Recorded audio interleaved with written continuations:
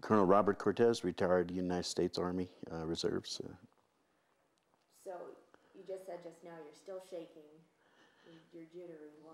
Yes, it's still a little bit shook up about it. I'm, very emotional state that one, we did get bin Laden, but apprehensive because of retaliation from the terrorists that are still exist, and concerned because of our domestic terrorism threat that we've had so many homegrown terrorist attempts, in the last couple of years, and that's the threat within, and it's just as big on their views and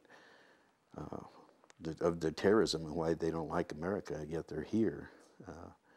It's tough, and that's my concern is the domestic threat as well. So. Now, you were a witness to the actual attack on the Pentagon because you were in there. Yes, ma'am. So tell me about that. We were in a meeting for the Armed Forces Reserve Policy Committee meeting for budget planning for the next year, and they interrupted the meeting, told the general in charge that there was something going on at the trade centers, and he said, well, let's turn on the TV, see what's going on. And it hadn't been 10 minutes into it, and we reconvened the meeting after the second plane hit. The general said, well, let's get back to our meeting. It probably was like 10, 15 minutes right after we reconvened our meeting when I heard like a train coming down the hallway and just a big explosion, and the ceiling tiles fell in and the doors blew open, and then they just gave verbal command to evacuate. And at the time I just thought it was construction going on at the Pentagon. I just thought maybe it might have been a construction accident or explosion. Once we got outside the building, we saw the smoke. And then the security, I got involved helping Lieutenant Colonel Brian Birdwell, who was severely injured, and his medic asked for assistance, so I was helping them when the security said we had to move about a quarter mile down the road because another plane was coming. That's when I realized the plane had hit the building and caused all the damage. So we did move him down the road, and we finally were able to flag down a POV. The ambulance never showed up to that side of his building. Put him in a personal POV, an SUV vehicle, and they took him to Georgetown. Fortunately for him, he's the only burn survivor that was taken to Georgetown. He had the ultimate attention of the burn specialist in the nation that was there. And that's, Colonel Birdwell has put that in this book. He did survive. When you heard that the plane, you saw a second plane was coming. Well, I was helping with the individual that was injured, but the terror in people's eyes, hiding, ducking for cover, looking at the sky, and just the fear, and it kind of reminded me when you see the pictures of the Knolls and President Kennedy got shot. That was the fear in people's eyes, ducking for cover under the bridges, everywhere, because the Pentagon just this side of Arlington, and they got under the tunnel there, and just the fear in people's eyes was a very emotional day for us to see that attack on our own country. It's still emotional for you? Yes, ma'am. When you think back to that time, yes. Yes. And then Osama bin Laden, the one who ordered these attacks, Yes, ma'am. has been killed. Yes. Yes, it's a joyous time, but a fearful time of the retaliation that might happen. We did say we got the leader, but then there's so many others that will follow that are in the terrorist mode that are, avowed to put the United States under. So that's still a big threat for us, and we still have to remain vigilant. I think today brings back all the victims of 9/11 that, both at the World Trade Center, Shakesville, Pennsylvania, and at the Pentagon, but also our soldiers that have made the ultimate sacrifice and have been wounded, all our wounded warriors, as a result of our global war on terrorism. And that continues today. And it makes me proud that our soldiers, our men and women, are still serving, and in a volunteer force that they're willing to serve our country. You see all these wounded warriors that they're dying to get back into the fight, and they want to get back into the fight. So that's the kind of soldiers we have today, and that I was proud to serve with at the Pentagon.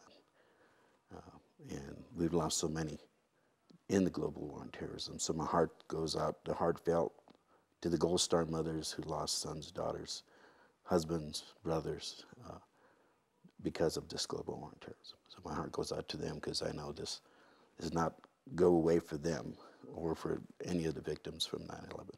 The pain is still there. Especially when it is a bittersweet Yes, it's bittersweet reaction right now. moment.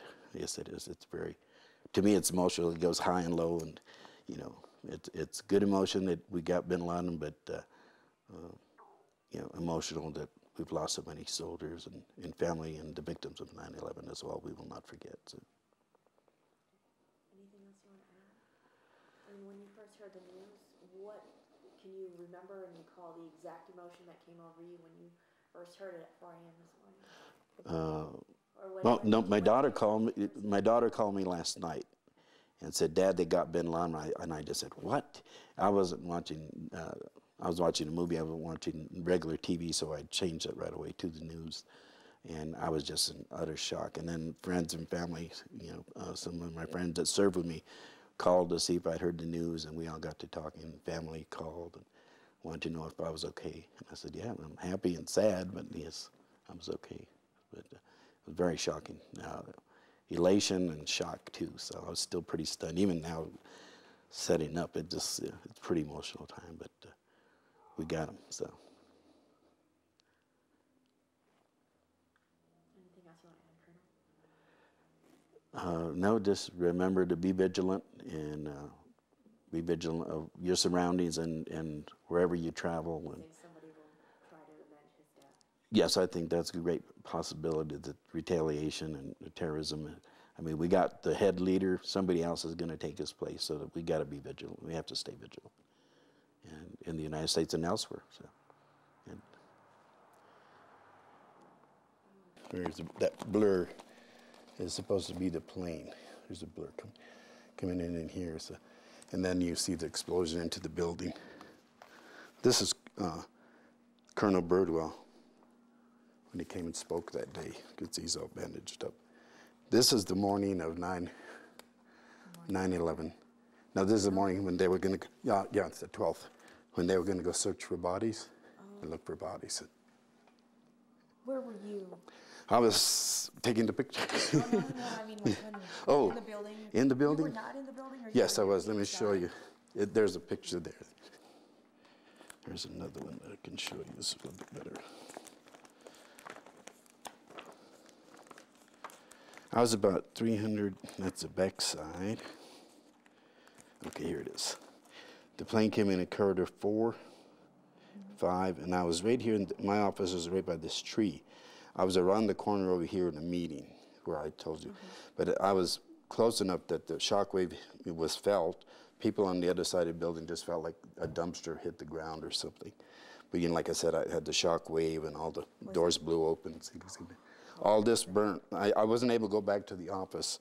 I left two years later, and they were barely sheetrocking that office building again. So they told you to evacuate, and then. Yeah, when we evacuated, I was on the riverside. I was over here on this side. Is where we ended up evacuating to. But it seemed like it took like 45 minutes to get out. Trigger's memories is fire departments going by, you know, planes, loud noise planes. Just sometimes triggers memories of 9/11. Just something that you got to live with. You're shaking. Yeah, it gets me nervous. You know, because those sights and sounds always bring back the day of the attack. You know, just yes. Is it hard for you to look at these pictures? No. I was glad I was able to save these. It's just part of history now, and that I was there. I met her. She worked in the Reserve Command as well, so I got to meet a few of these people as well. So.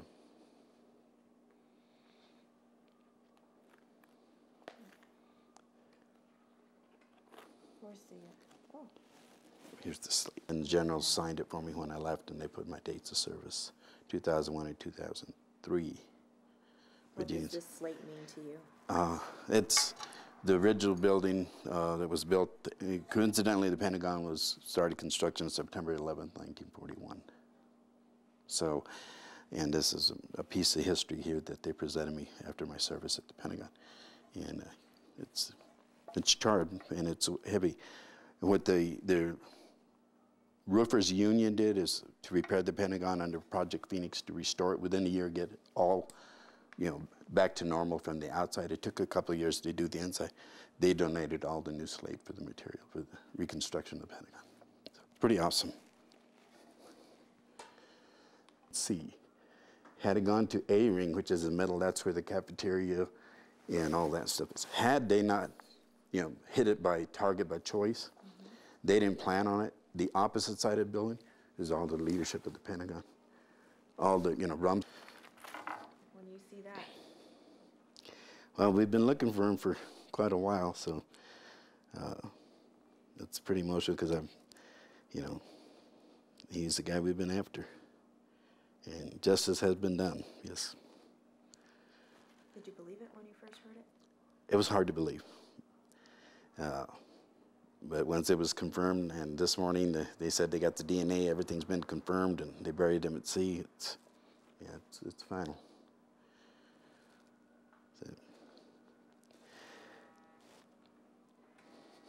So,